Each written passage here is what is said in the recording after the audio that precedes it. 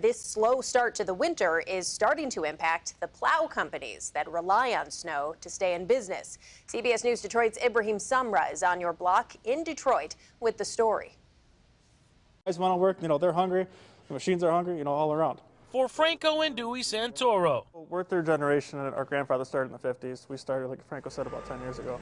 Their Detroit snow removal company has come a long way in the last 10 years. We're in large-scale commercial snow removal. We started this 10 years ago, and with just one truck, we blossomed into a business with over 80 pieces of equipment nowadays.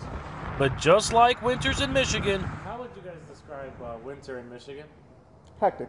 Chaotic, unpredictable. the work is also unpredictable. The weather's turning out to be terrible for business. Not only is business down, We've got about 50 trucks and about another 30 or 40 loaders.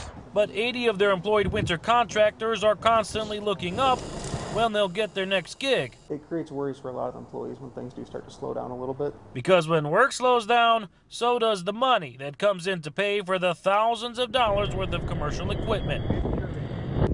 Wow. And all of this just stands here as you guys wait for the snow. Correct. All this equipment just sits at the moment. And the more that equipment sits still, each snowplow is one individual working.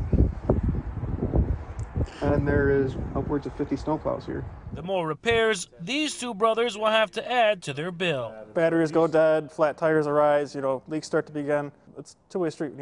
We need our help, our team, we need our equipment too. So without one or the other, puts us in a tight spot. Reporting in Detroit, Ibrahim Samra, CBS News, Detroit.